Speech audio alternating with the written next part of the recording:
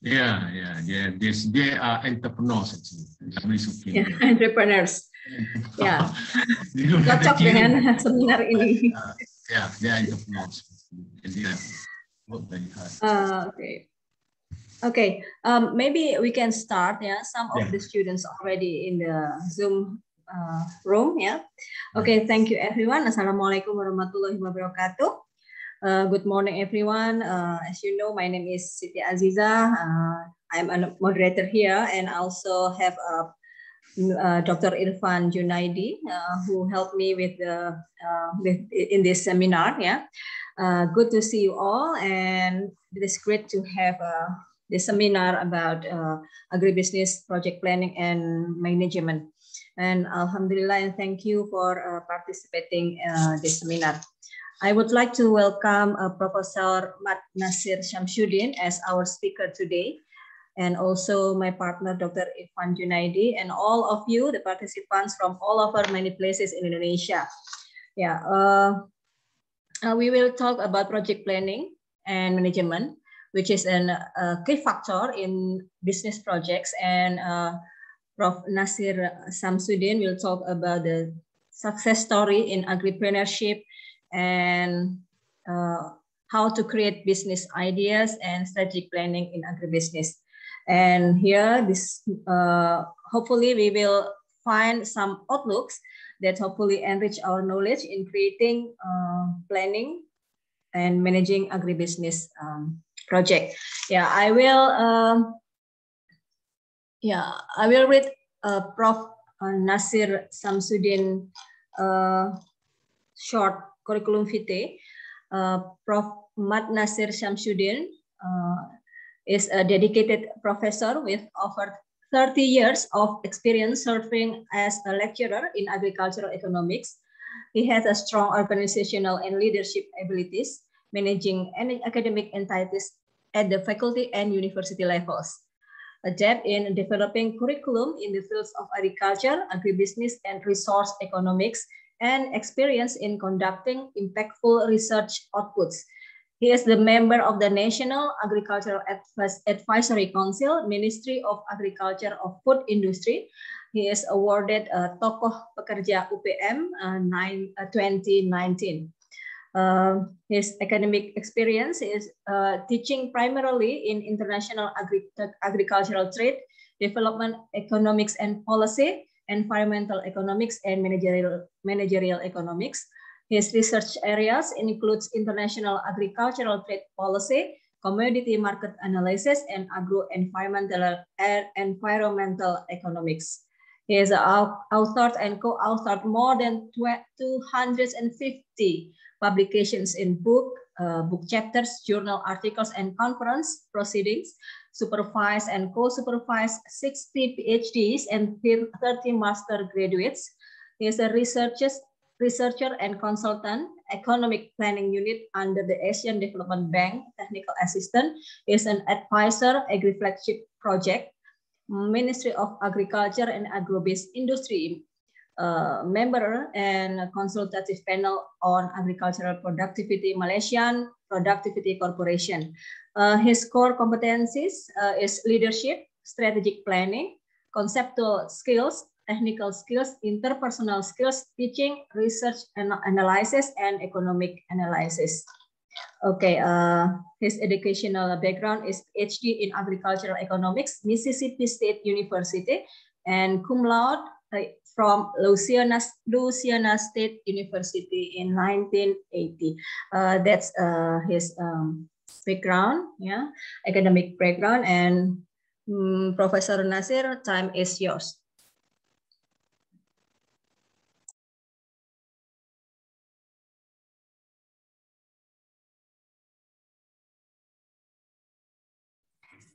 Bismillahirrahmanirrahim. Assalamualaikum warahmatullahi wabarakatuh. And very good morning. Can you all hear me very well? Yes. Okay. Yes. Dr. Siti Azizah Amir, Dr. Irfan, and all the students and all the lecturers. First of all, I would like to extend my appreciation for inviting this year to deliver I would say, to share certain experience in the area of agriculture economics and also agribusiness. And today's discussion, so basically on agribusiness project planning and management. Why I come out with this topic is that after discussion, basically brief discussion through WhatsApp, basically with Dr. Siti Azizah, what would be the area that I want to deliver the discussion today.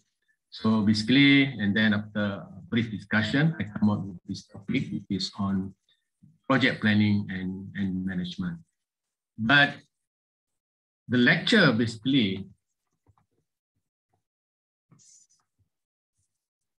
but the lecture basically is not a typical lecture on agribusiness project planning and management, but rather on eye-opening, giving ideas, what are basically the agribusiness opportunities and also the importance of project planning by giving certain examples of the agro-entrepreneurship development in UPM. The reason why I approach this angle is that I'm sure all the students, I was informed by Dr. Siti Azizah, the students are in management class and also doing agribusiness projects. So I believe the students have already exposed on the theory of project planning and management. So I will not going to repeat the discussion on the theory of project planning and management, but rather giving examples of what should be, giving ideas of how to do the agribusiness project planning and management.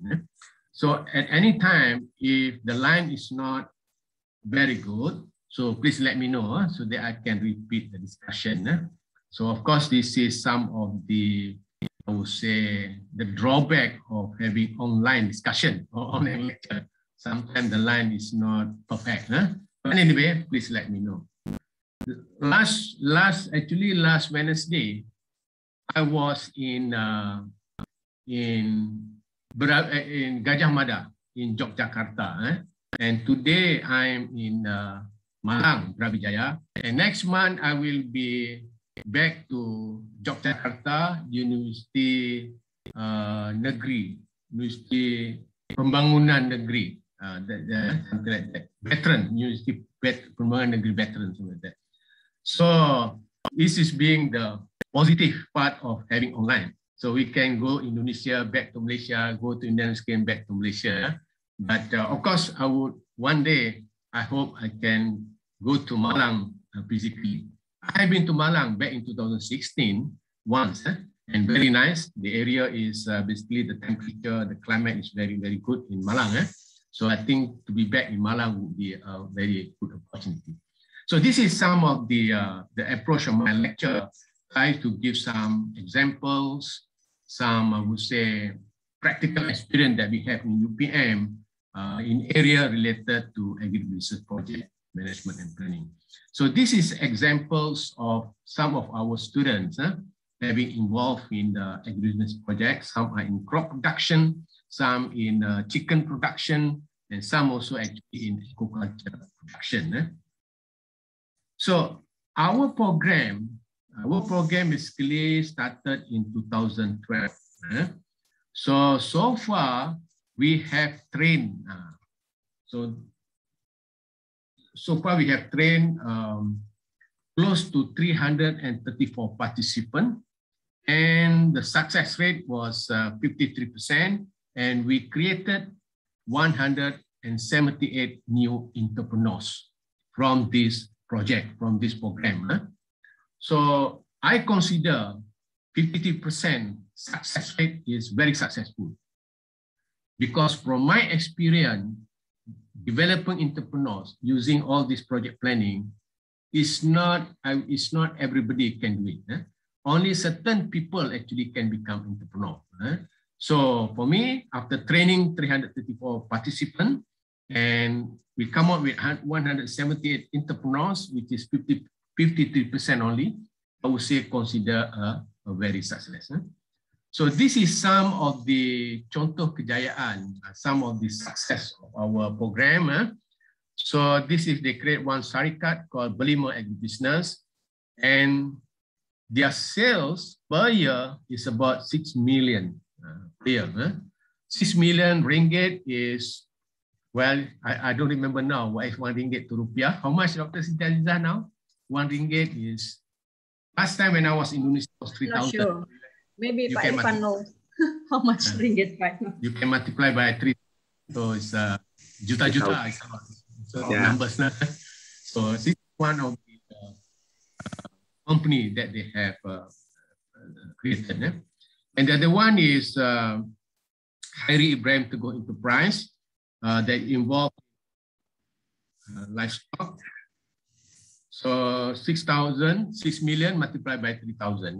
So that's the amount of the sales. I'm talking about the sales, And the other one is by Ibrahim to go. This is on livestock, basically, on cattle production and also some crop production. And the sale is 720,000 ringgit. So we have also the other participant involved in, we call it ayam kampung. I don't know. In English, we call it here village chicken. I don't know. Somehow they call it village, or sometimes they call it a free-range crossbred village chicken. Still called village chicken, ayam kampung. And the sale is more than 500,000 ringgit. We have another example by Chia Sun Peng, and of course this involves a lot of this vegetable production, and the sale is more than 700,000 ringgit. And we have also another participant in Pahang dealing a lot with chili, project tanaman chili, and the sale is more than 700,000. And we have also another, this is just few examples of Syarikat Akila Enterprise dealing with food retailing, restaurant business, and the sale is close to 500,000. You all might wonder why I give all these examples. The reason I will give this example is because this is, I would say, some of the success from our training in agro-entrepreneurship development, which very important tool that we use is project planning and management. So the focus in that program is project planning and management. So how do we do it? So the question here, this is also another example, if I forget. This is also on chili production, which is close to 500,000, and also on Peternakan ikan or aquaculture production is more than 500,000. So this is some of the examples of the success. Of course, we have 178 of them, but just few examples. So the question is, how did we do it in developing all these entrepreneurs? As I said, this project actually come out when I was the dean of the faculty, and I was involved in the teaching of agribusiness project planning and management. So I think at that time, if we just teaching the theory, and the student will go nowhere, basically. So of course, the student will graduate with the knowledge of project planning and management, and they become working in the private sector and also working in the public sector. But then I think the role of the university now is not only producing human capital. It's not only producing human resource, which can be that can work in the private and also public sectors. But I think the role of the university has changed the paradigm. So basically now our role is to produce entrepreneurs. When I come up with this idea of producing entrepreneurs in my class of agribusiness project planning and management, so of course people ask me, they said, Nasir, you are not entrepreneurs. How can you want to develop entrepreneurs? Of course, I said, I do not know. I'm not an entrepreneur. I'm a professor. But then I have to work with other peoples. So this is the concept that I developed.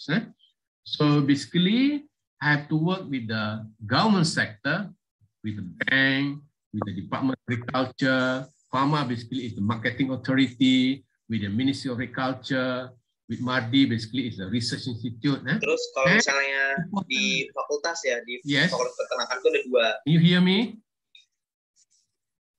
I think one participant forget to mute the microphone. Please mute everybody so that, yeah. And also, more importantly also, I have to work with the industry. Okay? Basically, are giving the training modules. And the training modules basically are in agribusiness project planning and management. And the industry are the one who help us in the mentoring program. Okay? Of course, they are the one who, of course, we teach the student in terms of project planning and management, but the industry are the one who are basically review the business plan. You see, because they know better. We professors or lecturers or academicians, we know the theory, but we do not know the practical experience. So only the people in the industry know the industrial experience. So what I did is that I asked all the participants to develop the business plan and had to be reviewed. So I had to present this business plan to the industry people and also to the agro bank, because the bank are the one who give the loan. So the industry people are the one who really say, yes, this project is viable. Okay? So I think after working with the government sectors and also working with the industrial sector or the private sector, that's why I said we have had some success in this program. Okay, so this is the so what I say is that in this program, basically the main content is on project planning and management. In fact, actually, the course project planning management, I think is very, very important. I remember when I was in Malaysia, they call it Deputy Vice Chancellor. In Indonesia, I think they call it Wakil Rektor. You call Rector, Wakil Rector. When I was a Wakil Rector, I make sure most of the courses in the university have the component of project planning and management. Because in reality, whether we like it or not, in real life, we have to make decisions. And this decision basically are talking whether certain project, certain activities is feasible or not. So the feasibility of certain project is based on our knowledge of project planning and management.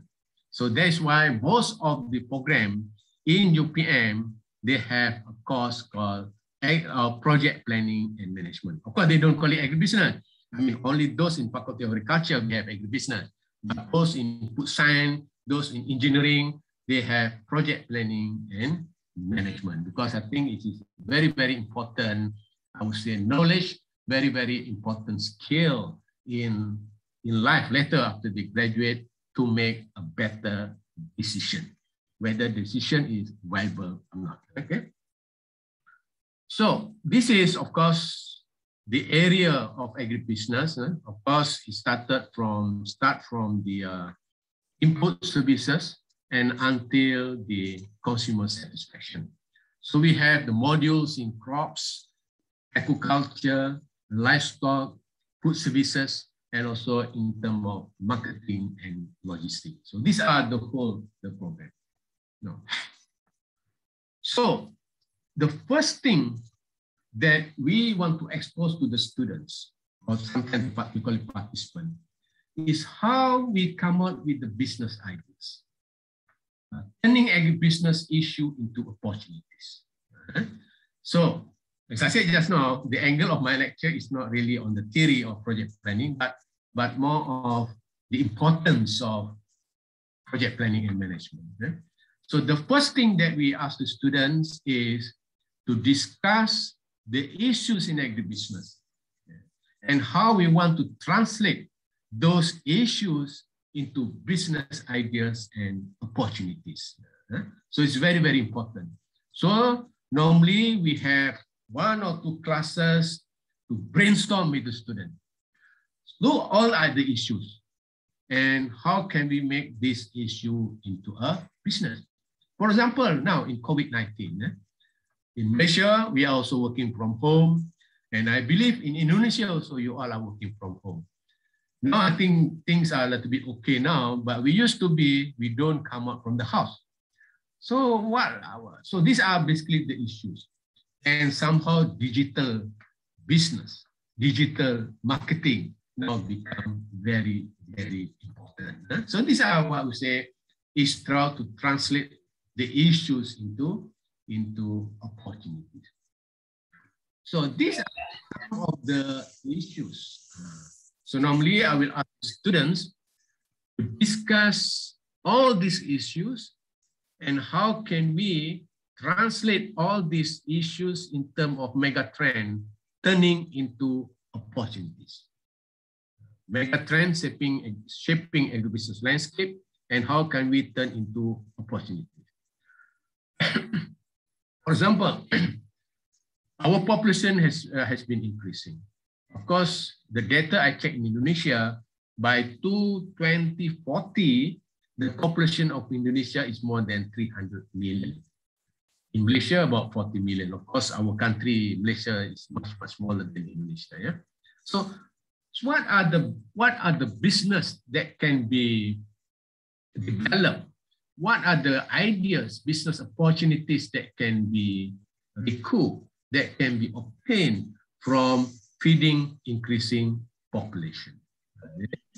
So not only, the issue also now is not only increasing population, but with per capita income growth. People also have been shifting their diets as well as food consumption patterns. So these two actually, there are a lot of business opportunities.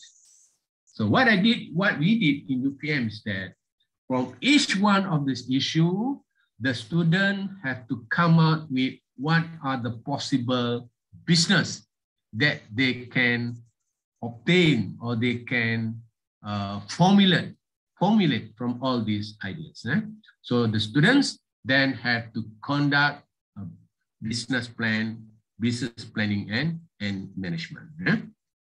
Certainly, talking about increasing population, of course, more mouths to be fed. So we need more food production. We need more import of food. Importing food also is a business by itself, and growing more foods also is a business by itself. But then with income growth, somehow it's not only the quantity of the food, but also in terms of quality. So my studies basically now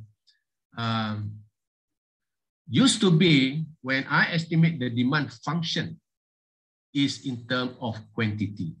But now the demand function is in terms of quality. So meaning that the demand for certain food product is talking about the attributes of the food rather than the quantity of the food.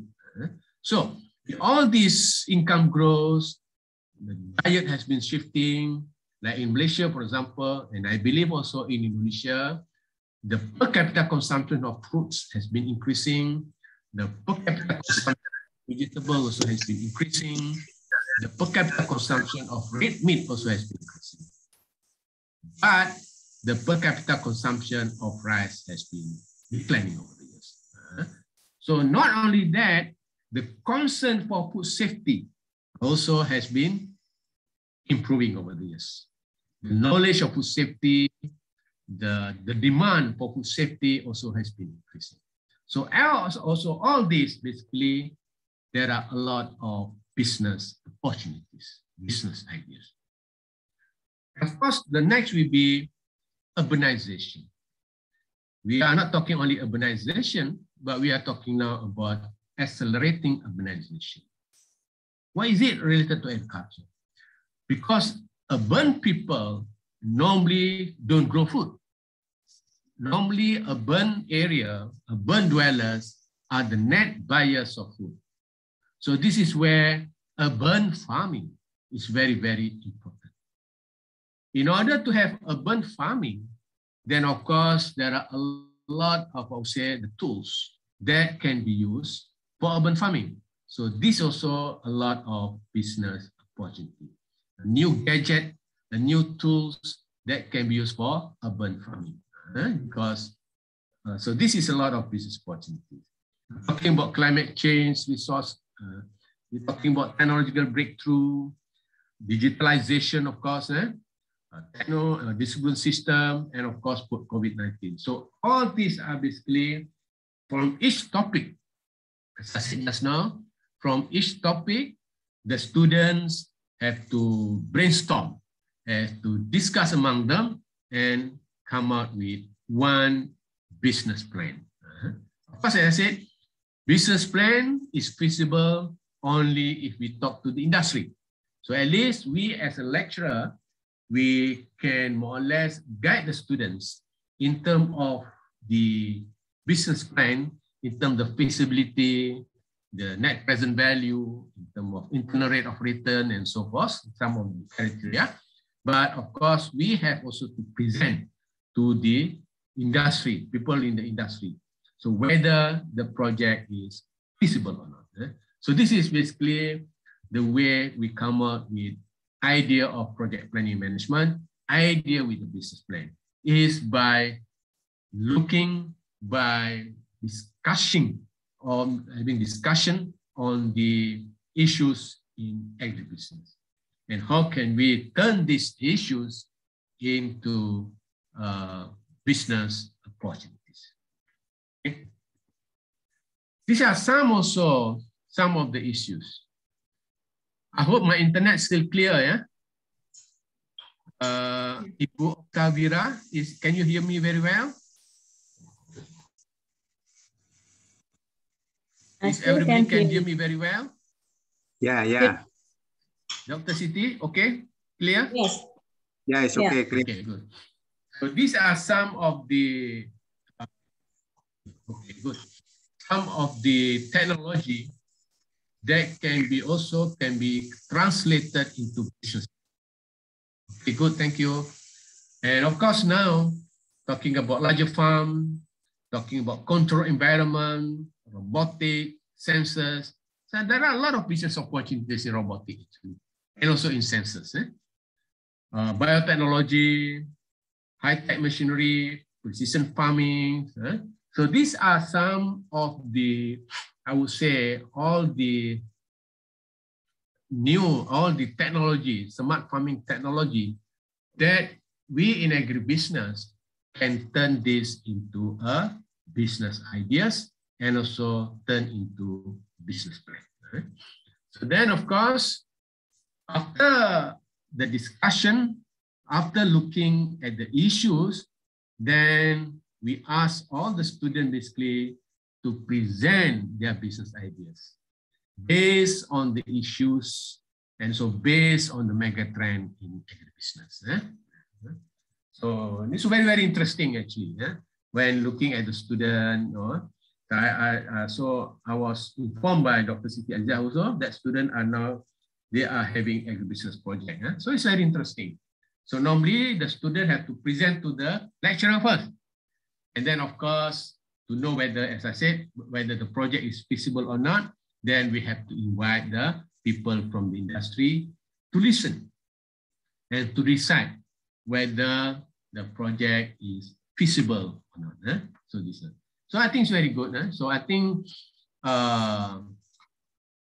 is there any student who want to give a response on these some business ideas from all these issues, mega trend? Anybody? Briefly, probably you can come out with business ideas. Anyone? You already have a plan for a business project in your class. Maybe you can share with Prof. Nasir. Yeah, about 5 minutes or so that it's more lively, the discussion, rather than one way. Anybody, any student who want to give some ideas, business ideas, issues that are presented? Is it okay if they speak in Indonesia? In Bahasa? Oh, God, no problem. We have close to 200 participants actually. 197 participants. I speak Indonesia, but speak English will be better. Yeah. Maybe so that we can train. Okay. We ask the student to speak English actually. Yes, I think some of the students can speak English. Anybody can speak English? Just talk, share your ideas, and Prof. Nasir will, I'm sure. will contribute. Maybe Prof. Nasir can contribute some of the ideas for your project. Okay, some of you? Excuse me, Miss. Can I? Yes, Novika, yeah? Yes, hello, my name is Novika. I'm from Animal Science, University of Brawijaya. So in my class there is a project, a small project in my group that called iBeta, or it's about betta fish. In this pandemic, COVID-19, many people have a little time or some time that make them feel bored in home because this pandemic must be so hard. Every people want to spend their time in some hobbies or thing that they would like. So I think we have some project, a mini project that make a small business about betta fish. It's about ikan hias. It's a little bit viral in Indonesian about this fish. So I think if we do some business about this betta fish is some opportunity yang bisa kita lakukan when pandemic sedang berlangsung. Jadi mungkin, sorry if I speak Indonesian. So mungkin dengan adanya bisnis ini kita bisa meningkatkan kemampuan kita untuk berbisnis dengan melihat sektor-sektor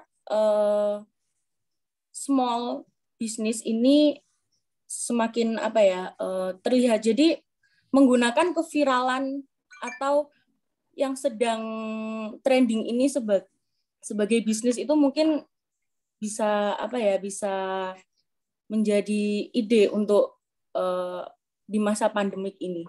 Terima kasih. Yeah, I don't hear very well, but what I can hear is that you obviously want to have a business plan on recreational fish, they call it, Yeah. Recreational fish. Not fish for food, but fish for recreation. Yeah? So this is, I think, a good business idea. Because my experience, I don't have my experience in Indonesia, but my experience in Malaysia, as our income increase, the demand for all this kind of good also tend to increase. Yeah?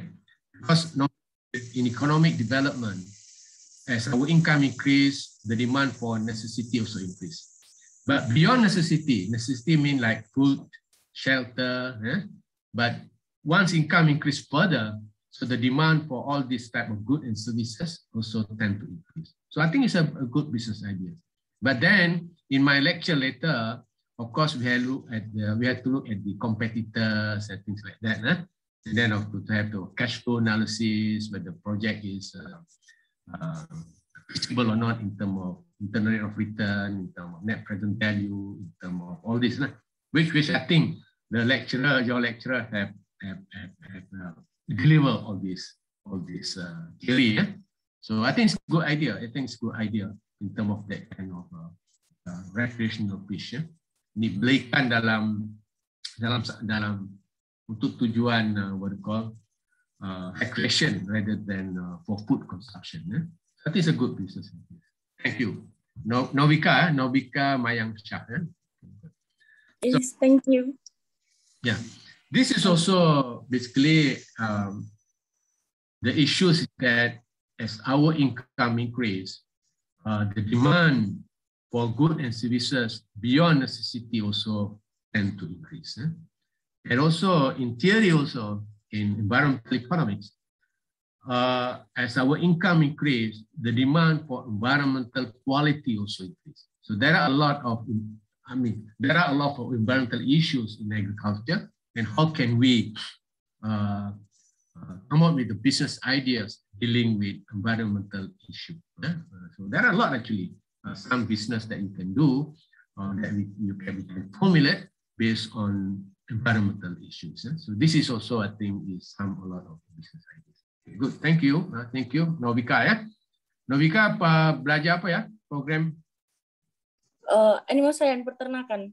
Animal science. Thank you for that. Yeah. So other than that, of course, we have to come out with some business ideas, some business plan. Of course, we have to realize the business ideas. How? It is by, number one, of course, any business must create value. Okay? Like this lecture also, of course, must have value. If there is no value, then of course, there is no point of having lecture today. So everything must have value, must create value. Of course, first, like Novika, you have to choose the value. Choose value itu macam mana? And who are your customer? You have to think about it. And who are the market segmentation? And of course, you have to value propositioning. Value positioning. Value positioning means what type of fish that you tend to rear, and basically the pricing and so forth. So that is why, first, of course, having like Novika business just now, rearing fractional fish, is basically you have chosen certain value. Value in terms of what? Because anything activities must create value. That means you choose the value of having that business plan. But the thing is, you have to know who are your customers, where is the market, and also what kind of fish that you want to rear in terms of fractional fishing. That's called choosing value. But when you choose the value, choosing value to Novika, choosing the value means you choose that kind of business. And of course, you have to provide the value, meaning that you have to develop the product, you have to know what is the price of your product, and how you want to distribute your product and so forth. So that is called providing the value to the customer, the potential customer. Then of course, you have also to communicate. You have to tell people, you have to have this business by advertising, by self-promotion, things like that. So meaning that choosing the value, after you choose the value, you have to provide the value. Provide the value means what are the product development, meaning that what type of fish, how you want to market, how you want to package your business, and how much is the price. And service development means how you want to do the service to the customer. Okay. Like now, for example, with the pandemic, of course, what we do is house to house. Basically, you just deliver to the door. Because online marketing become more and more important. That's called service development. People can just go to the apps and go to your company. They want to buy this how many fish, whatever, and then you just deliver online to their houses. We call service development. Of course, pricing you have to benchmark with other competitors.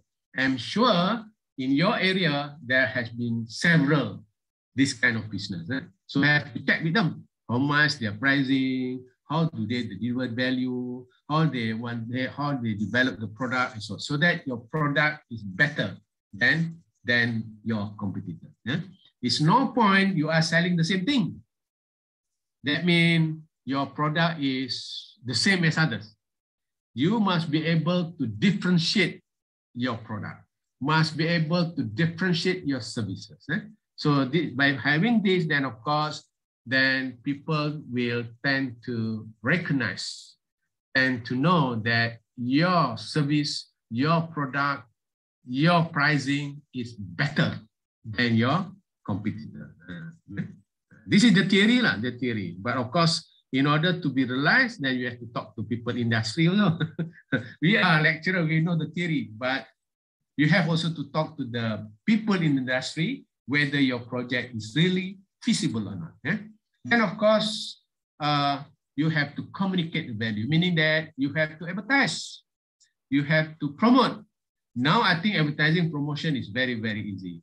By having the WhatsApp, you just broadcast to all your colleagues, then is there basically. So communicating the value currently with all this gadget, with all this technology, now is very cheap actually. You can just put in the group of WhatsApp, then they will just viral one group to another, one group to another, then of course there you are. You can basically communicate the value. So Novika, you are basically at the process choosing the value. Next stage will be providing the value, and the next stage will be you have to communicate the value.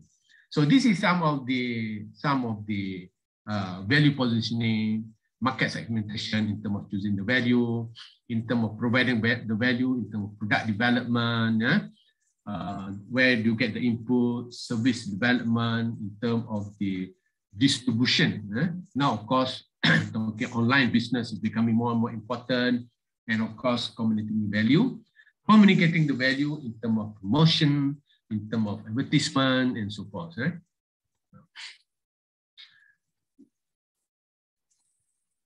Of course, once we have the business ideas, then you have to do the market research. Just now, Novika also have to do market research. Market research means to do with potential, what are the potential demand, who are your competitor, I'm sure.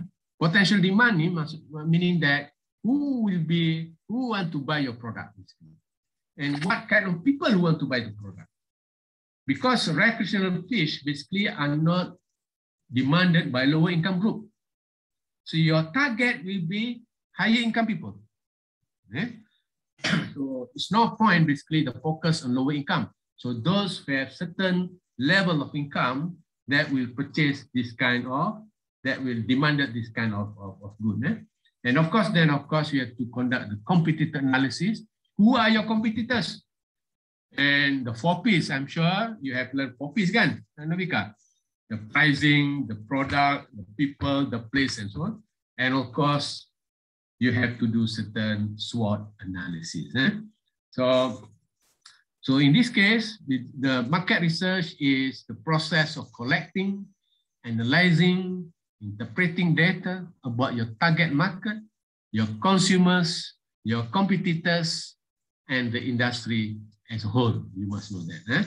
And of course, the businessman must have, talking about the competitor analysis, the financial planning, the SWOT analysis, the marketing plan, things like that. So this is which I believe you have learned this. But anyway, I throw back the importance of this kind of market research. So when you choose the value, then of course first I just repeat back my lecture. Of course, from the issues translated to business ideas. But of course, from the business ideas, we have to come up with the market research. What are the potential demand? Who are your competitor? The 4 Ps that I'm sure you have learned in your class, and conduct the SWOT analysis.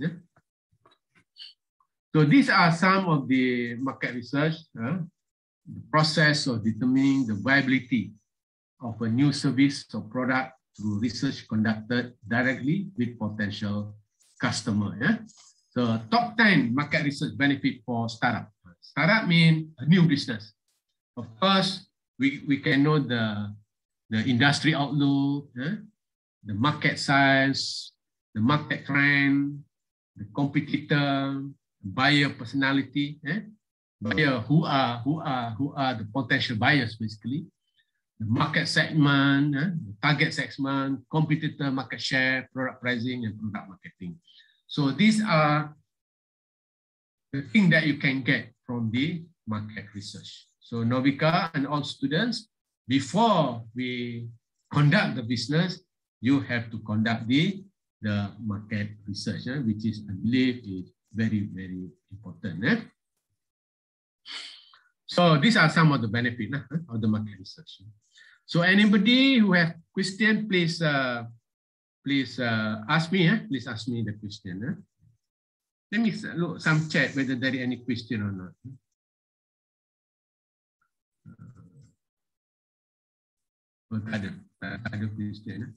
There are two questions actually, Prof. Nasir. Yeah. I will read for you. The first question is from the second question from Dept. Excuse me, I have a question. If I want to start agribusiness, is it enough with money and knowledge or not? Is it enough only with the money and knowledge? Maybe cukup hanya dengan uang dan. Very good question. Nih. Yes, can understand that. I think very question. Very good question. From Dept. And Dept. From Dept.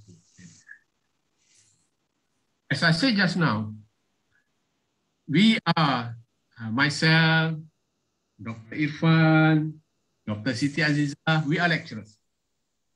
We don't have any business experience, but we can guide you. Okay, now, from my experience, as I said just now, the success of our program developing or producing entrepreneurs is by working together with industry and also with the government servant. Okay. But then, from my experience, very important to conduct a business, to start agribusiness, is by having ideas. Not money. Ideas is more important than money. Having money, no ideas will go nowhere. Do we notice or not? The owner of the Grab, Grab used to be car, now become Grab for food, everything. But the owner of the Grab has no cars actually. The Grab, initially, the owner of the Grab business, the owner, they have no cars. He has only business. He has only the business ideas. And then, of course, they develop the apps, the system, and of course, he become millionaire. If we look at Bill Gates, for example, Bill Gates, I think first he come out with the ideas. The idea is very important. And also for example, the Facebook, the owner of Facebook, all these people are actually, they have the business ideas. So ideas is very, very important to start a business. If your ideas is very good, and when you talk to the industry, there are a lot of people who want to invest in your business. Remember that, So then 3, if you want to start business, money is number 2. Number 1 is your business ideas is very important. Why? If you look at the success of new business, but it's better to have a new business ideas. Like Grab business, it's new business ideas.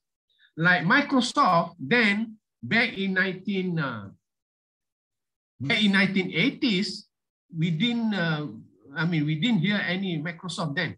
I remember when I did my PhD, I used this called WordPerfect and this one. They don't have words, they have all this. So Bill Gates come out with the ideas. And also Facebook. I don't remember the owner of Facebook, they come out with the ideas. So why they come out with the ideas? It's because they realize certain issues. They analyze the issues. Like Grabs, of course, they analyze the issues. Like Microsoft, they know that one day the people, because, you know, to type a product, to make a good presentation, everything. That's why Microsoft come up with Microsoft. Bill Gates come up with Microsoft. So the thing is to start agribusiness, as I said just now, analyze the issues and come up with the business ideas and present your business plan to the industry people. And if the project is feasible, mind you, there are a lot of people who want to invest in your project, sharing the money. So money, number 2, and number 1 is business. So that, I hope that answer your question. What is the second question? Yeah, the second questions before participant who raised hands from Franciscus Sitohang. Excuse me, permission to ask how to have a business during a pandemic.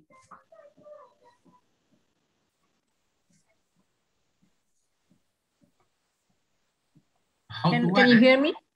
Yeah. Not very clear. How to have a business during pandemic like Corona. Okay. Good. Of course, now is a really difficult time. A lot of people are losing the jobs. A lot of people are losing incomes. A lot of middle income people become lower income people. That's happening in Malaysia now. So it's very sad time what's happening.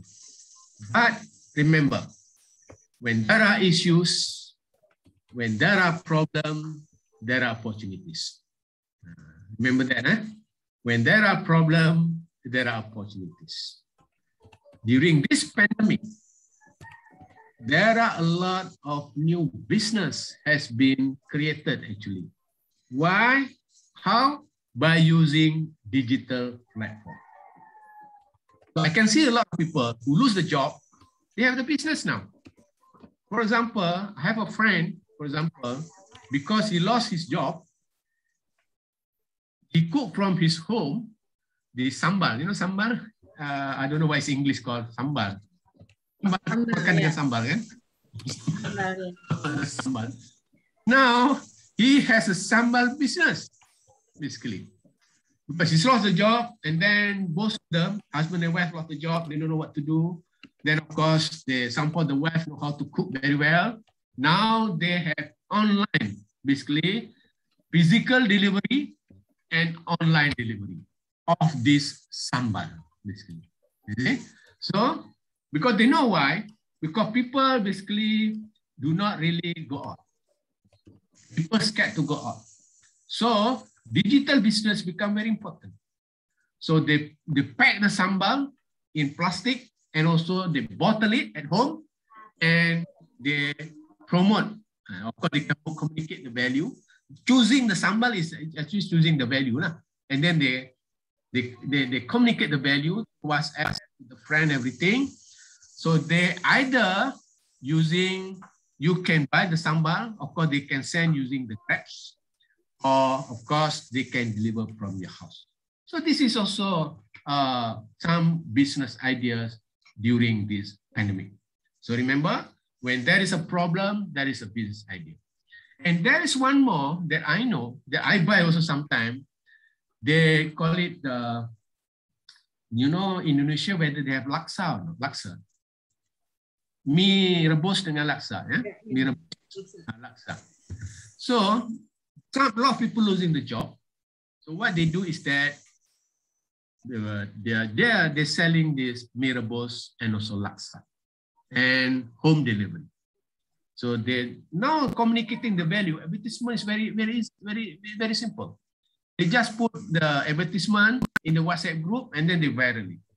And then people will order, they will online their purchase the money, deposit in his account, and yet the mie rebus will come to your house. And the business is expanding now. Yeah? So sometime in the morning also, sometimes I just WhatsApp that people, I want 2 mee rebus for me and my wife. And then of course, I will deposit in this account, and then mee rebus will come around 12 to 1 o'clock. So these are some of the business ideas, business that can be conducted during pandemic. Look at the issues basically. The issues is that during the pandemic, there are a lot of people who lose the jobs. And then one more thing is that there are a lot of people, basically, they don't get up from the house. Because in Malaysia, we have MCO, Movement Control Order. We cannot cross border now, basically. I'm staying in Selangor, I cannot go to other state now. And still now, I have to have a police permission. And also, only recently, last week, that we can dine in restaurant. Used to be we can only buy and bring home to eat. So, but the thing is, so there are so many people who are scared to get out. So home delivery of food are becoming, I would say, the trend of the day. So these are a few examples, basically, of business from the problem that has been created. And now I think those people selling sambal, I think his income is much better, is higher when he worked last time before the pandemic. Of course, he was very sad, but he lost the job. But now I'm very happy. Selling sambal only. Selling sambal to the friend, just to the friend actually. To, I mean, to UPM friend. There are about 3,000 people working UPM. Just 3,000 people. I think his income is much more. I asked him, his income is much more compared when he got the job last time. So that's basically. So the thing is, whatever, back to question number 1 just now, business ideas is very, very important. But then, of course, we are not in business people. Talk to the people industry whether the project is feasible or not. While during pandemic, look at the issues and look at the technology that we have now. All this technology can help us doing the business. So any problem, any issues, people say there is opportunity. So look at the issues and come up with the business ideas and opportunities. Selling sambal also, I think it's a good business. Business ideas. I think you start from small, and of course these are the things. So with that, I hope I can answer your question. Okay, next. Yeah, we have 3 students who raised hand. The first is Altofian Arya. Altofian, are you here? Yes. Yeah. Yeah, you can ask the question. Okay. First of all, thank you so much for the recognition. I'm Altofian Arya Putra from Brawijaya University, Animal Science degree. So I want to ask about when we start business, I heard from someone that I know, when we start business, it's like a gambling, they said, because it really depends on the situation around and also the luck factor. So what do you think about that statement, which is when we start business is like a gambling, and also how we maintain our business? So I hear very well. So it could stay. Altofian, can you repeat your question? Oh, yes. Okay. So actually, I heard from someone a statement that called when we start a business, it's like a gambling because it really depends on the situation and also the luck factor. What do you think about that statement, and also how we maintain when we start business, how we maintain our business so it could stay safe during everything that could happen, like pandemic or maybe like economic issue within the countries, or maybe the, our situation around there?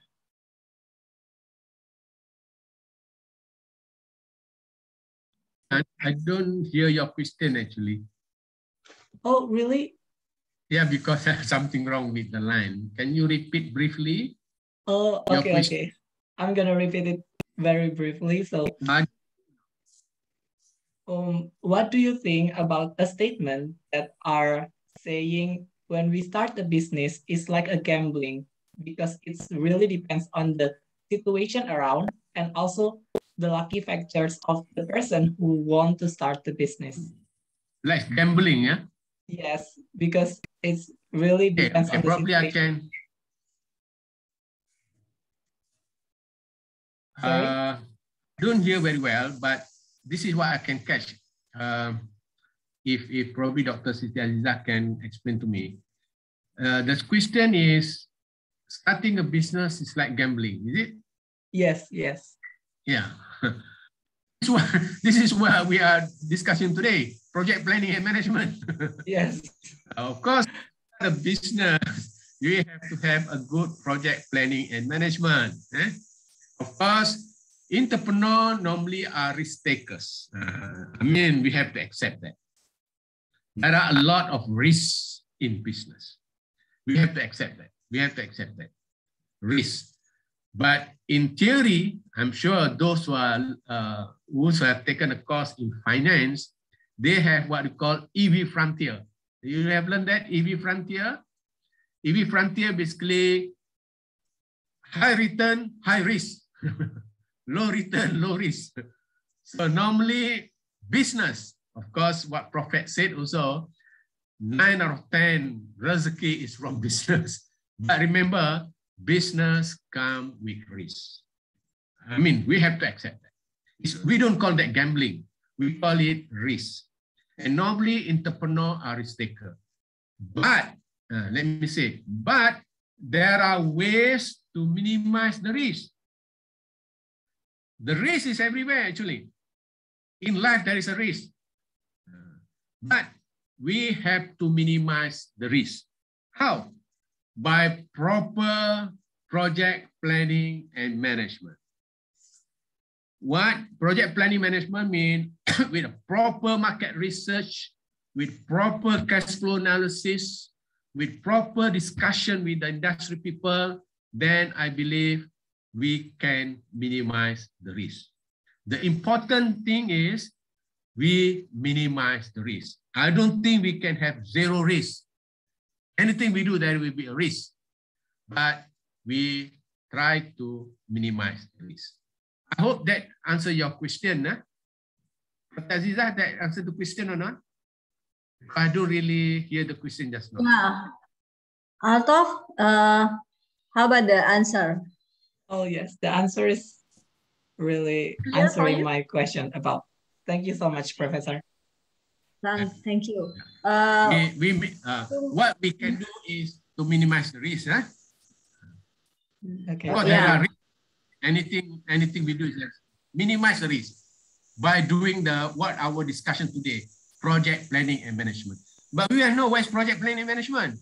Project planning management means we have to do the market research, we have to do the financial analysis, we have to talk to the people, everything. Who are our competitors, what are our market size, market trend, all those. And this is what the market research. What the industry outlook also we have to know. It's no point doing the industry that there is no good future outlook. The industry must be expanding, things like that. Then inshallah. But yes, like some places just now, it is necessity. People, eating sambal is something that we must have to have. so the market size is still there. That's a good example. But the thing is, I said to answer that question, we have to do a proper project planning and management. Then of course we can. Yes, that's what we want to talk here. Yeah. Let me continue and then I will open for other questions. Okay. Okay. So these are some of the, how are we doing the industry outlook? Because one of the market research just now is to do the industry outlook. So these are some of the ways to conduct the scenario analysis by doing the past analysis and so SWOT analysis factors. I'm sure you have learned this. So past analysis basically looking at the social, the technological, the economics, the political, and so forth. They call it past. And of SWOT, of course, I'm sure you know what is SWOT. SWOT is looking at the strength of your business, the weaknesses, the opportunities, of course, the threat. So these are, we have to conduct all this variable conduct. These are some of the, I'm sure you have learned this, some of the SWOT metrics. the strength and opportunities. For example, they call it SO strategies. Generate strategies that use strength to take advantage of the external opportunities. These are some examples. Yesterday, I gave this to Dr. Siti Azizah, my PowerPoint, and Dr. Siti Azizah, you can share with your student if you want. Yeah, we already shared the PowerPoint. Yeah, the link of the PowerPoint. Yeah, good. Yeah. So this also some of the feasibility. Some of the feasibility. Of course, the business plan. That's not the question. I think it's very, very good. How can we minimize the risk? Is looking at the feasibility. It's an empirical instrument during the project design phase. That means when you are still come out with the ideas and everything, that demonstrate how the company will function under a certain set of assumptions.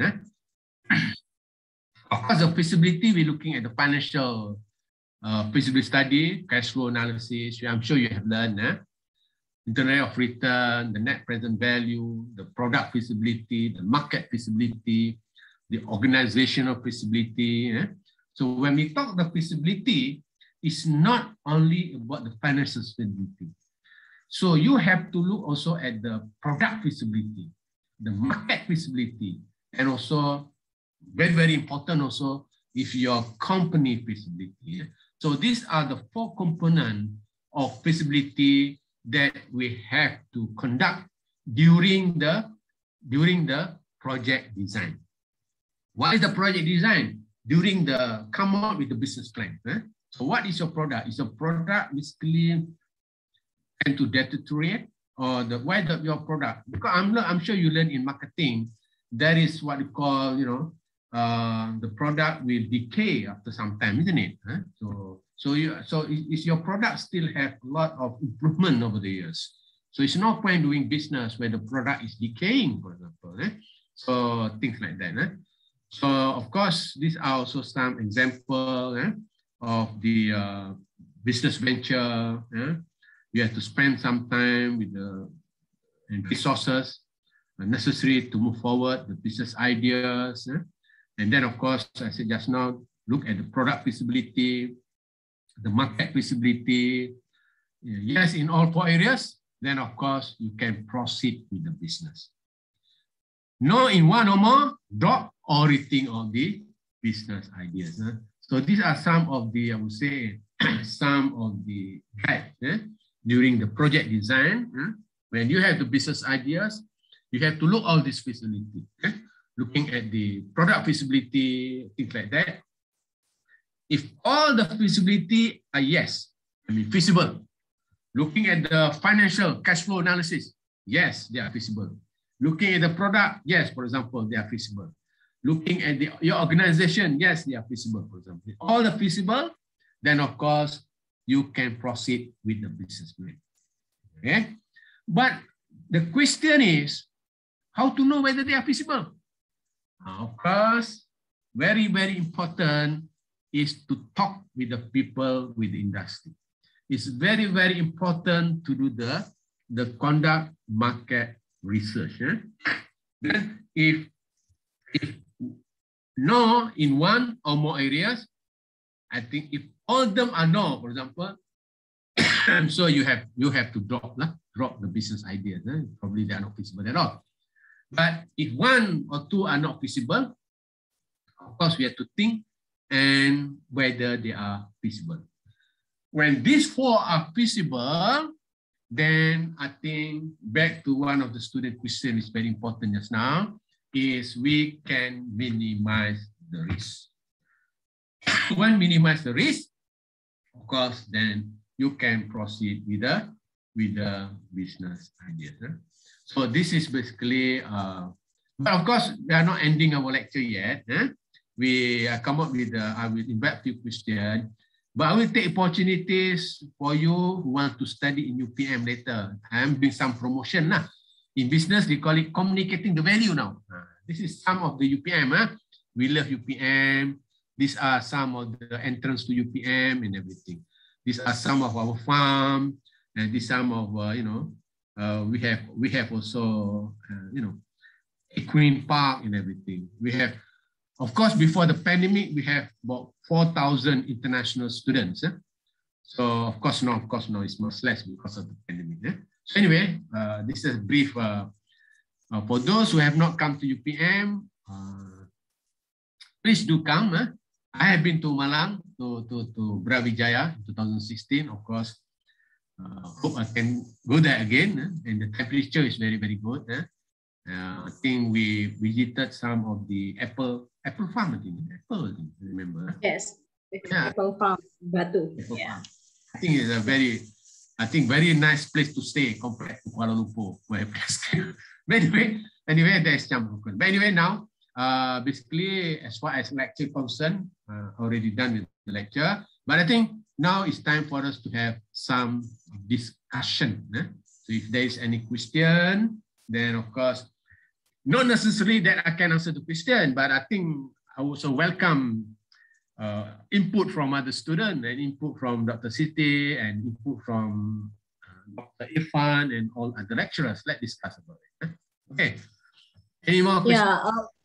Yeah, we have 2 raised hands and many questions actually. Yeah, I will go to Afif Hoironi. Yeah, Afif. Okay.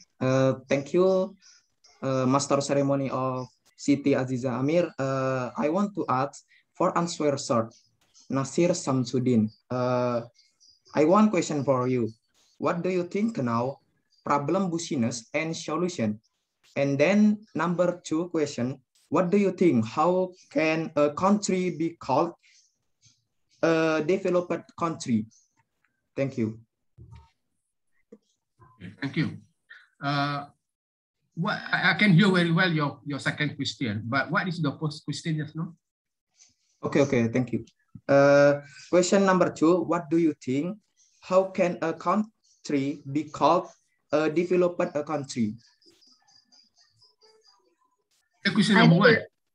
Yeah. The second question is the characteristics of developed country, and the first one is the first question is. Yes, it is. The first one. I want question for you. What do you know? Business, problem, and solution. Problems and business problems and solutions. Yes, yeah. Right. What kind of business problems and solutions? Problem and solution. It's very, very tough question. Very, very tough question. I'm not sure I can address that question. I think question number 1 is what are the business problems and what are the solutions? Second, what are the characteristics of developed countries? Back to question number 1. What are the business problem and solution? As I said, we are not business people here, but I have a lot of business friends. Of course, when we develop all these producing entrepreneurs, we have to work together with the industry. Yeah? They are the ones who knows the people. But based on my experience, talking with my industry people, talking with the business people, my friend and business people, when they come up with the problem, of course, the first thing actually, they are looking at the marketing, target market assessment. Because as a business, normally the survival of the business based on the demand of the products. If the demand is improving, the business is, I would say, mushrooming. If the demand is dwindling, of course, I would say, the business also is declining. First, normally they look at what are the problems with the marketing. Okay? So this is where they try to fix the marketing problem, the demand, so that they have to stabilize the demand. The demand is very, very important. So this is basically they look at the demand. Next, they look at the production problem. Okay, if the demand is there and yet the business is not improving, then they have to know why the production is not achieving, is not fulfilling the demand. Okay? Is it due to a problem in the production, problem human resource, problem of not using proper technology, and so forth? And thirdly, very, very important also is to look at your competitor. Okay? Competitor. Because in any business, there are competitors. Is your competitor providing better values in terms of the prices, in terms of product packaging, in terms of the product development? So much so the demand has shifted from your sales to other firms. So these are basically the three things that, when they have problem and how they try to solve the problem. First, just to repeat, looking at the marketing. What happened to the sales of your products? Is the sales increasing? Is the sales declining? And what is the problem? Basically? Second, looking at the production of your products. When the production, of course, there are a lot of factors that affect production, especially the people. Actually, in business, when you talk to business, the main asset actually is the people. The people, the workers there. It's very, very important. Okay? So next is looking at of course, the competitor of your product. So these are certain scenarios. I mean, after talking to the people, what are normally their problems? Back to second question, talking about characteristics of developed countries. But this question is a bit way off from our topic. Anyway. So, of course, there are a lot of index actually. Human Development Index, HDI, which is one of the criteria that a country is called developed. And of course, number one, they look at the per capita income. Not income, not total income, per capita income. Of course, Indonesia is very, very, I would say, much, much larger country than Malaysia. Of course, total income of Indonesia is very, very big, very huge. And total income of Malaysia is very, very small because we are only 30 million. Indonesia is 250 million people. But they look at per capita, per person income. So this is the main characteristic that has been used by the United Nations and everything to whether that country is developed or not, is looking at the number one, per capita income. Second, looking at SDI, Human Development Index. This is talking about the welfare of the people, the education level, the health status and everything, welfare. And of course now, there are a lot of other criteria now looking at the SDG. I'm sure you Sustainable Development Goals, whether each country can fulfill some of the SDGs, like food security, talking about the health status, talking about gender issues, all these, whether we can fulfill. If we can fulfill all those, then we are moving toward developed countries. But I said just now, very important one, still income, per capita income. If per capita income is high, then that country is developed countries. Basically. If the per capita income is still low, then of course that country is, I would say, developing countries. Like us, Malaysia, Indonesia is what's called developing countries. We are not developed yet. We are developing countries. Okay, I hope that answers your question. Thank you very much. Prof. Nasir, before we go to the two direct questions, we have written questions also. I will read it for you. The first question is from Pak Amam from Jember University. He asked, in the context of agribusiness project planning and management, we cannot ignore the risk of the agricultural system. What are the risks in the upstream sector on farm and the downstream sector of the agricultural system in Malaysia? And what is the role of government, academics, and industry? Okay, let me answer this question. Ini from Jember ya, Pak? Yes. Saya dengan Jember, banyak kali di Jember ya. Banyak rakan-rakan di sana. In fact, Jember and UPM, we have a lot of, we have MOU and we have several activities together with the Jember University. Nice to have someone from Jember to ask the question. So the question is basically, of course, we cannot ignore the risk of agriculture system. The risk is there. In any kind of activities, especially in business, the risk is there. We have to accept that. That's why people say entrepreneurs are risk lovers. They love risk. But we basically, professors, lecturers are risk adverse. We don't like risk. But the question is, as one of the questions by student just now, how can we minimize the risk?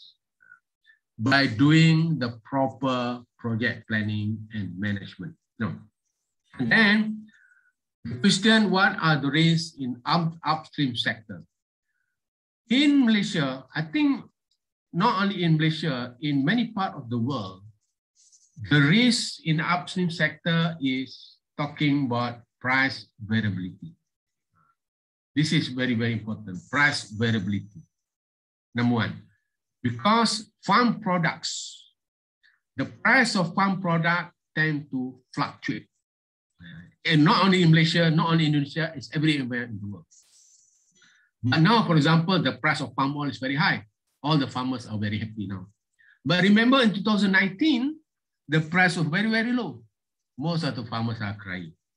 So price fluctuation is one of the, I would say, one of the existent, perennial, so to speak, problem in upstream business. That's number one. But the thing is, there are a lot of tools that can minimize the price fluctuation. Contract farming, ada juga in Malaysia, for example, in like palm oil, they have hedging, futures market, all this. All these are basically the tools that we can minimize the risk. Not to eliminate the risk, impossible, but to minimize the risk. And secondly, of course, is natural, I would say, natural hazard. Bencana alam, hazard. There are a lot. That sometimes there is a flood. Sometimes there is somehow in pests and diseases. And sometimes there is climatic, because of El Nino, and so forth. So these all will affect the yield of the crops. So these are basically the, I would say, the pertinent, or not to say, the significant problem in upstream agriculture. But number one, still business. That's why in developed countries like Taiwan, Korea, Japan, I mean, not talking about US and everything, just look at our side. They have what you call early warning system by the government. Early warning system. System amaran awal. Meaning that they know when the price will decline. They know when there is a flood. They know, basically, they can project when is, for example, there will be high temperature, for example. Especially the price. So if we have a good tools that we can predict the price, then of course we can put it in the early warning system, and basically we can know what would be the price of palm oil until the end of the year? What would be the price of chicken until the end of the year? That's why, I mean, basically I'm teaching normally. One course used to be in agriculture, the forecasting. This is my area also. Those who are interested to learn this, you can invite me to Jember lah, no problem. Advertisement also. Yeah? So how can we forecast the price of certain product? All these are the tools basically to minimize risk. So that is normally the main problem in the upstream sector. The main problem in the downstream sector are normally in terms of the food safety issues, a lot. Food safety issues in Malaysia, and also the competitor. So normally if we look at agriculture, at the farm levels is a good example of pure competition. I'm sure those who learn in economics or managerial economics, classical examples of pure competition is agriculture at the farm levels. Why? Because the product is more or less homogeneous. I mean, palm oil produced in Malaysia, palm oil produced in Indonesia, they all look the same. Chicken produced in Malaysia, chicken produced in Sumatra or in Jember, they are the same basically. Chicken are chicken. But at the downstream, this is where product differentiation is very important. You see? If we cannot differentiate our products, then of course our business is nowhere. Look at the chicken. I'm sure in Indonesia they have Kentucky Fried Chicken, selling chicken. McDonald's, selling chicken. Burger King, selling chicken. In Malaysia we have Ayam Mas, selling chicken. All those are selling chicken. But they said KFC chicken is better than McDonald's chicken. McDonald's said McDonald's chicken is better than Burger King chicken. All these are product differentiation. So meaning that in the downstream activities, to be success in a business, we must able to differentiate our product. This is what a good, in economic, they call it, bukan monopoly, monopolistic competition. They call it, the market is monopolistic competition, where there are a lot of product differentiation. The price normally tend to be stable at the downstream, but the price upstream, very volatile. But at downstream, the price is very stable.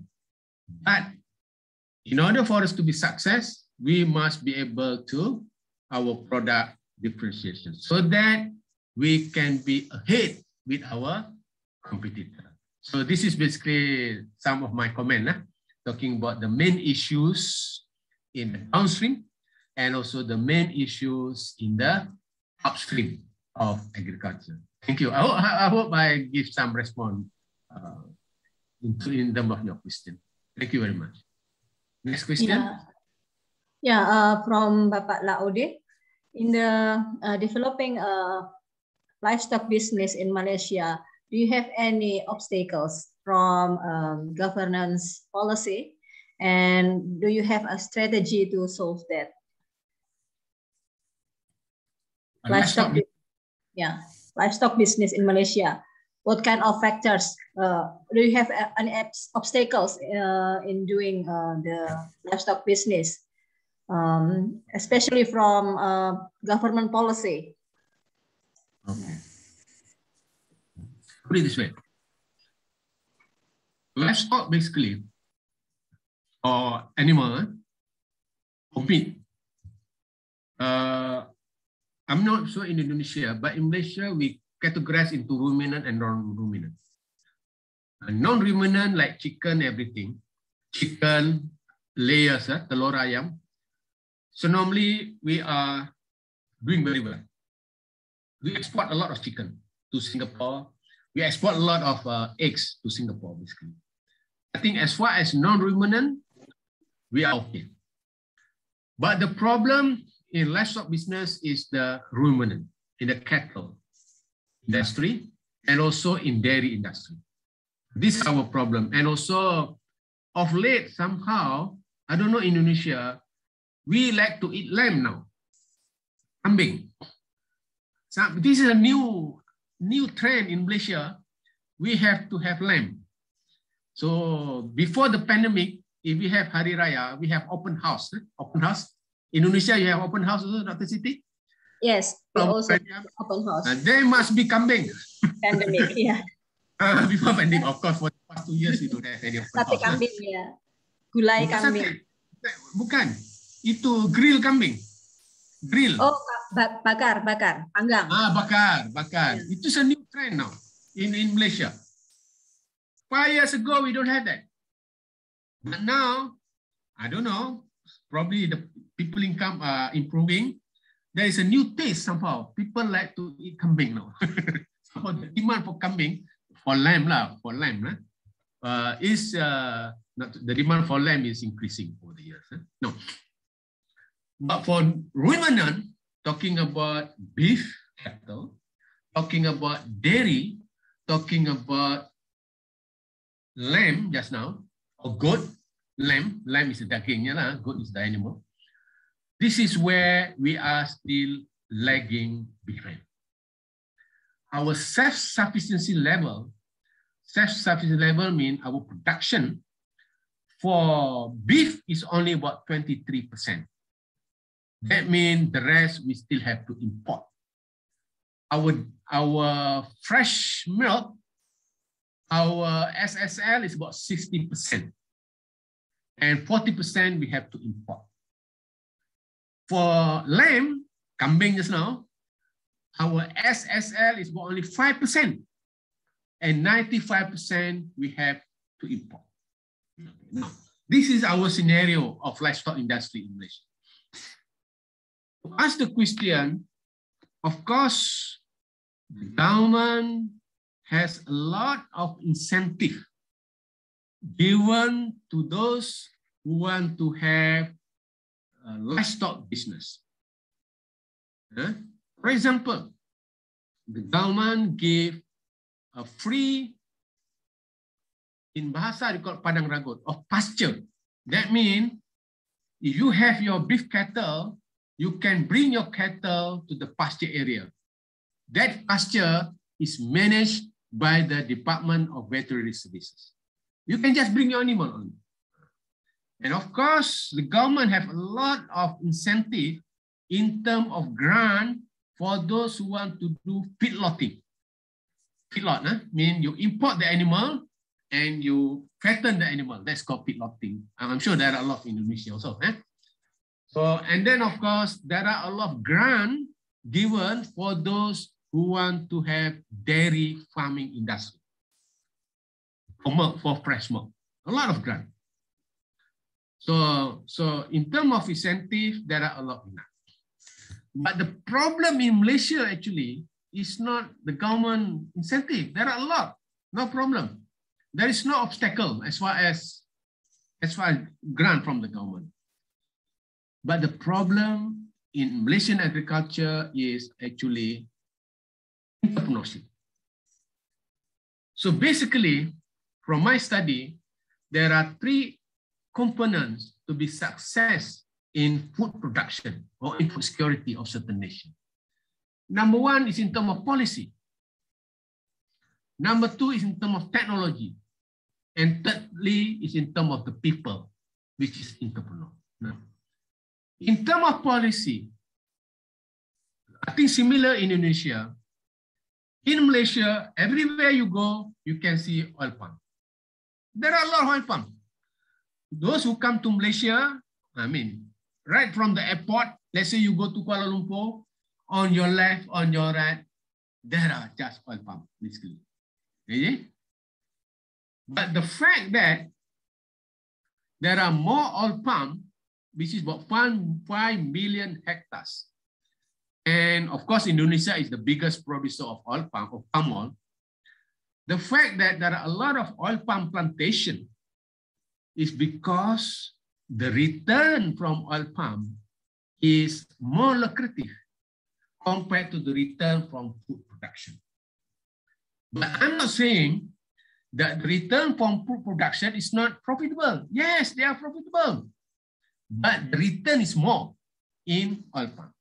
That's why the government give a lot of incentive, a lot of subsidies, so that the return in food production is at least similar, at least at par with the return in oil palm production, so that there are more of in terms of food production for food security purposes. Second is the technology. Of course, government a lot of incentive if we want to buy technology. Mechanization, not talking about sensor, robotic and everything, smart farming. But Malaysian problem actually is the people, the entrepreneur. That's why I always said that when I was young last time, now I hope still young also. When I was young last time, when we developed the program, actually the objective of the program, Bachelor of Science in Agriculture, Bachelor of Science in Animal Science, everything. The objective then, talking about 30 years ago, is to produce human capital that can work in the government and private sector. It's enough. That time, 30 years ago. We never talked about entrepreneur this time. But now, the objective of the program, academic program, other than producing human capital for private and for public sector, is to develop entrepreneurs. Unless we can have entrepreneurs as a farmers, because the farmers are the ones who are very old people, things like that. Unless we have entrepreneurs who are, farmers who have entrepreneurs attribute, then I think our food security, our food production, our livestock industry can improve over the years.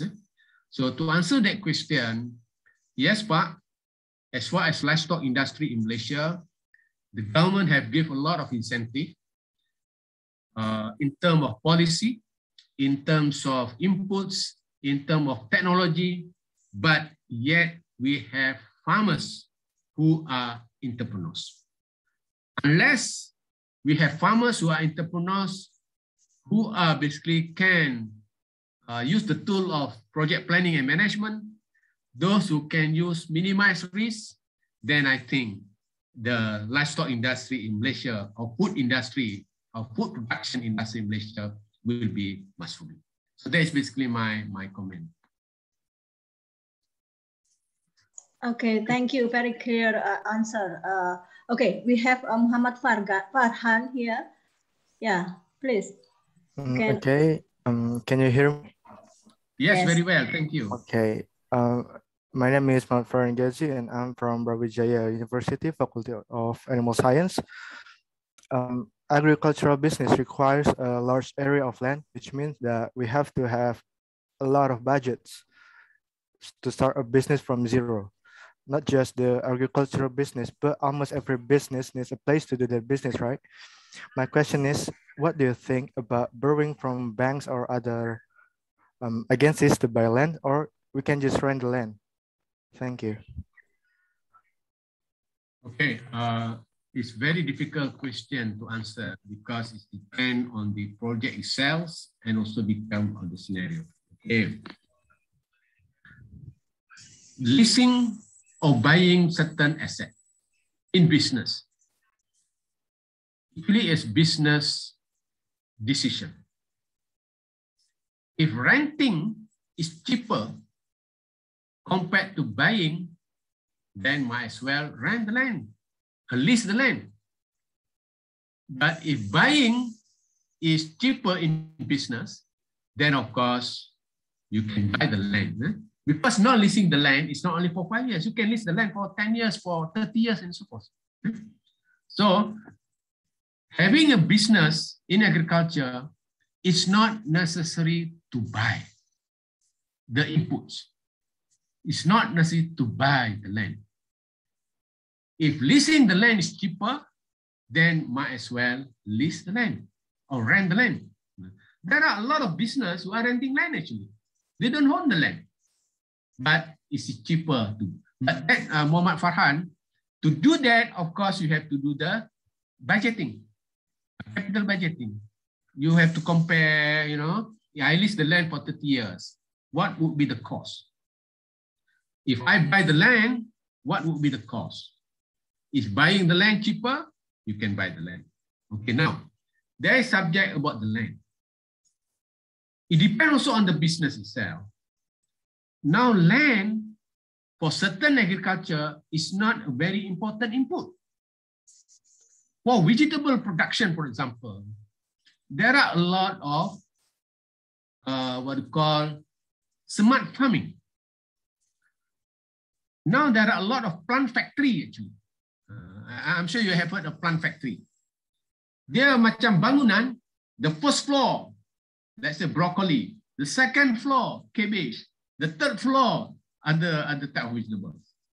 Actually, the land is not becoming important for certain business. But for livestock, yes, of course. Livestock, talking about beef cattle, yes, I think the land is still very important. You can do, but the technology now, but who knows, 10 years from now, we can produce meat from the factory. I do not know, that is technology. But of course, in vegetable production, we can produce from plant factory. There are a lot of urban farming actually in Kuala Lumpur, for example. I visited the other day. Because of this pandemic, that person ran a parking space of a mall. You see mall, supermarket mall. So there are a lot of parking, right? Layers of parking. So he ran one floor of parking converted into urban farming. You see? So kat situ, all they plant everything in the parking space. Of course, he ran. So this kind of business. So to answer your question, Farhan, you should have to do certain analysis whether leasing or purchasing is cheaper. And for certain type of business now, with all this technology, land is becoming, I would say, of course, talking about 30, 40 years ago, to do agriculture, to do farming, land was very important. You don't have land, you cannot become farmers. But now, you become farmers by renting a parking space. And of course, that person wearing a tie, you know, farmers wearing a tie. Because it's very good situation. Because he's very educated. He's engineers actually, engineers. Of course, we visited, of course, my friend in agronomy will advise him, everything. Because entrepreneurs is different breed of people. Not necessarily graduate in agriculture, but then of course he can learn all the system. Actually, hydroponic system. He used hydroponic system. He ran a parking space and become a farmer. And he wear ties anyway. So now becoming farmers is not under the sun anymore. Is in the parking space. So this is a real story. This is a real story. In the parking space, a real story. So to answer your question, yes, of course, that's my comment basically. Of course, you have to do this is very important, Farhan. Business plan is very, very important for you to involve in business. To minimize the risk, you have to do the market research. You have to know who are competitors, who have to know your product. You have to differentiate your product and everything. That should be included in your business plan. And present your business plan to the people industry. And present the business plan in the agro bank, in the bank. And of course, one more thing, just now you're talking about money. Actually, when you talk to business people, they are somehow, they said, in business, we use other people's money to make money. And this is what they said. Use other people's money to make money. Of course, I'm not a businessman. I'm just talking to business people. Business people will not use their own money to do business. They use other people's money to do business. Of course, you have to have money to make money. This is where they can look at the bank. If your business is successful, the bank will come to you, Farhan. But of course, initially you have to approach the bank. But when business successful, the bank will come to you because the bank also has to survive by giving loan.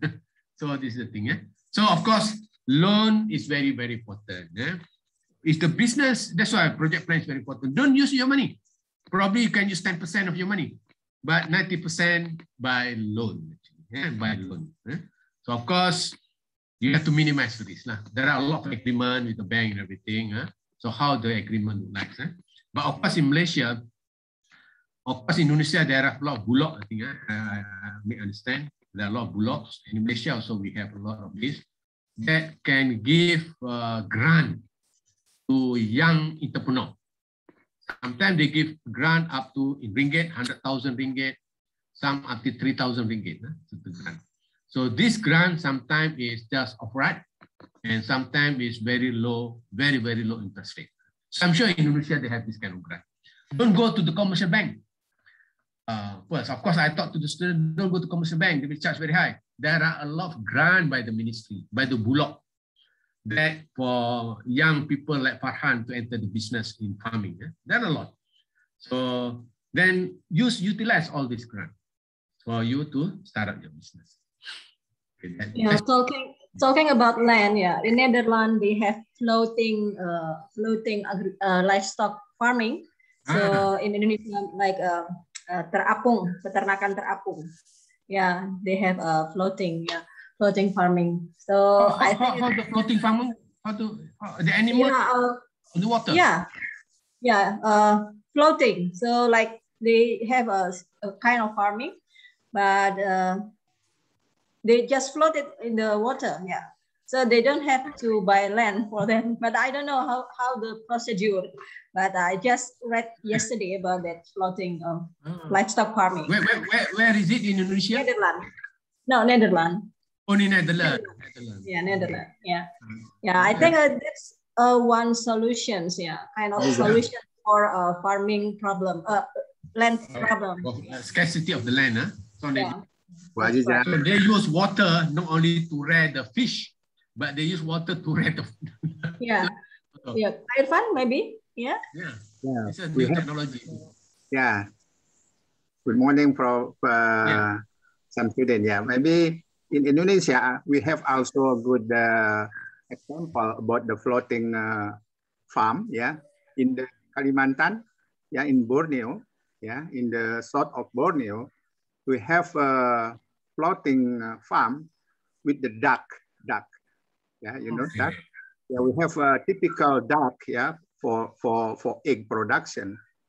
We call that the alabio duck. The farmer construct the housing of the duck is in the floating. Because in Kalimantan lot of lake. So most of the land is a lake. So the farmer create the housing of the duck is up of the water. It's real. I saw. Mana dia dapat telur tu? How they capture the eggs in water? No, they have a cake up of the water.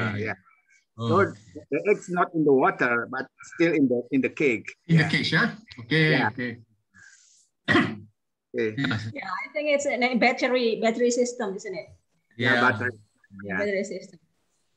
We have only 10 minutes, but we but we have 3 questions. Maybe I can wrap up the questions.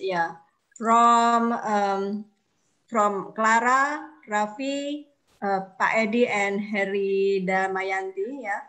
About the market research, we already talked about it, and pandemic, we also talked about the how to run the business during the pandemic. And policy, policy, we also talk about it. And Heri Damayanti asked, branding is important thing in building a business. I want to ask, how do we build our business brand identity? Thank you. I think this is very, very good question. In business, in fact, in everything in our life, branding is very important. Image, we call it image very important. I always talk to my students. When you graduate later, each one of you must have your own brand. How to do that? Each one of you must create your own product differentiation. See? So normally, I always talk to my students, later when you graduate to get a job, there might be one opening and there might be 50 people attending the interview. Or there might be 100 people applying for that job. And finally, they shortlisted, only 20 people called for interview, and only 1 people we got the job. So I said, is to do that, you must create your own brand. As a student, as a graduate, my own brand. Very important. Meaning that you must be different from others. Your CV must be different. The way you talk must be different. The way you dress must be different. Everything. In order to be different. Why? If you are just the same as others, then how the employer will want to hire you? You must have something different. Something added value compared to others. So this is basically general in life. So also in the university, as a lecturer normally, why people can got professor at the age of 40 years old? Some people get professor at the age of 50 years old. It's because of image, because of the branding that they have. So in business, branding is very, very important. Branding is not only branding, but branding in terms of image of your products. Number one, your product must be different from others. Now, that's number one. So product differentiation is very, very important in business. You must, those who are entering new business, your product must have different value, must have different added value compared to the existing product that they have in the market. It's no point you sell exactly similar products. That's number one you have to think. So that's why in market research, one of the things is to look at competitors' product. What are the products that are available in the market? And what can you offer? A better product. This is called product positioning. What are the attributes? What are the added value of products? That's very important. So let's say, for example, like chicken. Chicken, I think, is a very good example. KFC, for example, Kentucky Fried Chicken, I'm sure there are a lot of KFC in Indonesia, has been selling chicken. Over the years, since I was small, KFC has been selling chicken. But currently, in Malaysia, there is also ayam mas. Ayam mas, selling chicken also. But ayam mas, when they enter the market, they are not selling chicken like KFC. It's no point. They have their own taste. Because KFC is Western taste, actually. I mean, because KFC start from US. So the taste is, you go to KFC in Malaysia, you go to KFC in somewhere in New York, the taste will be the same. But ayam mas, they create Malaysian taste. I mean, dia ada sikit pedas-pedas sikit, you know, a bit of what you call rempah ratus dia lain sedikit, which is very suitable for our taste. This is called product differentiation. That means ayam mas, when they want to do business, you know, because KFC is very common, Western taste, very oily, banyak minyak. Now ayam mas come out with the taste which are very likened, I mean, which is very suitable for the Malaysian taste, for Indonesian taste, I think for that matter. Dia pedas sikit, dia ada rasa rempah sedikit, and things like that. But ayam still ayam. That's why ayam mas can survive. So meaning that, yes, branding, image very important, but how to do that is by having a product differentiation. So ni pelajar-pelajar Farhan yang lain tu nak graduate nanti, Farhan must be different from kawan lain. How? You speak better English contohnya. You dress better. Everything must be different. You look at your friend are your potential competitor to get a job. I mean, if you want to get the job later, then what are the employers looking at you? Now there are a lot of multinational. Multinational basically, then of course English is very important. Of course, bahasa Indonesia is very important. Bahasa Malaysia is very important. But then of course, we're talking work in the multinational. You might not only be posted in Indonesia, but you might one day posted in Malaysia, posted in Dubai, posted in New York. Of course, English is very, very important. Yeah? So this is why product differentiation. That's basically to answer that question. Thank you very much. Thank you very much. Yeah. Or not, but that is basically. Yeah, it was very inspiring. Students remember that. Remember someone said that. Remember that. Yeah, that's right. Yeah, students remember that someone said that if you fail to plan, then you plan to fail. Yeah. So, this seminar is very important for you to remember that you have to plan before you do your project. Yeah. So here we come to the end of the seminars. Prof. Nasir Shamsudin, can you give us some close statement for us, to motivate our students to do better projects and for their future, of course. Thank you very much. Probably I already touched already that, of course, normally this I talk to my student also. Now, after graduate, become workers should be the second in your mind. During my time, or during Dr. Azizah time or Dr. Irfan time, when we graduate last time, we want to work with the government or work with the private sector. That was then. But now, when you graduate, you must be talking about, yes, I want to have a business. That should be the case now. So I want to business. But the thing is, universities, we are lecturers. We are not business people. That's why the responsibility of the university also is to work together with people, with the business people, in order to produce business people. So we entrepreneur. So meaning that the students, when you graduate, put in your mind that you want to become entrepreneurs. It's what Prophet Muhammad said, 90% of the rezeki is from business. Actually, Dr. Azizah must say, Dr. Irfan, we are taking the 10% only. We know that 90% is there on the other side, but we are competing for the 10%. I don't know about mine, this is all mine, but we should compete the 90% there. Prophet already said that. It must be, well, Prophet said it must be true. So 90%. So come up with the business because, of course, being business, there are a lot of risks. A lot of hard work have to be done. As many students become business people, of course, their life is very much busier compared to people like working in the government. But the thing is, with better planning, that's why project planning management is very, very important. With better planning, with hard work and everything, I think, inshallah, you can be successful.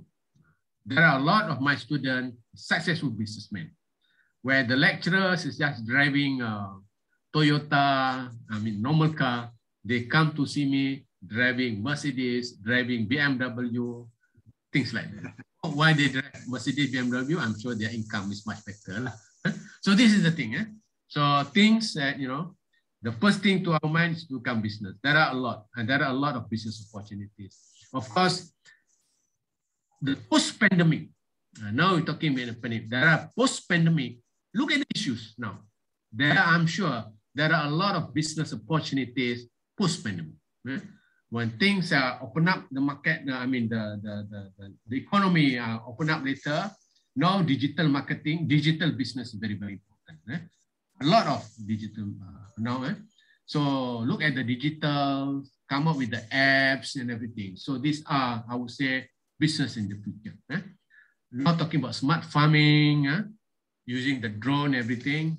So if you not become the farmer, you might also the business selling the drone. Sensor, there's also business in agriculture. So there are a lot of business opportunities after the pandemic. So inshallah. So thank you very much. That is basically my, thank you very much. Kind of message. Thank you. I hope I will be invited again next year. Yeah, sure. Yeah, sure. Dr. Ivan, do you have something to tell? Yeah, I think it's very inspiring what you're already presenting by the Professor Nasir Shamsudin. Yeah, thank you very much for your sharing. Yeah, for your, yeah, it's very important for our student to develop the passion to make as a entrepreneurship. Yeah, because my university, Brawijaya University, is already they claim that will be as the entrepreneur university. Yeah. Thank you very much. Thank you. Thank you. So thank you, participants. Yeah, here we have to say goodbye, and thank you for the great moments, Prof. Nasir Shamsudin, and thank you for a great experience and knowledge you share with us. Okay, thank you all. Wassalamualaikum warahmatullahi wabarakatuh. Waalaikumsalam. Thank you very much. Thank you very much. Bye. You stay safe and stay healthy, Prof. Shamsudin. Thank you very much. You too. You all. Okay, thank you.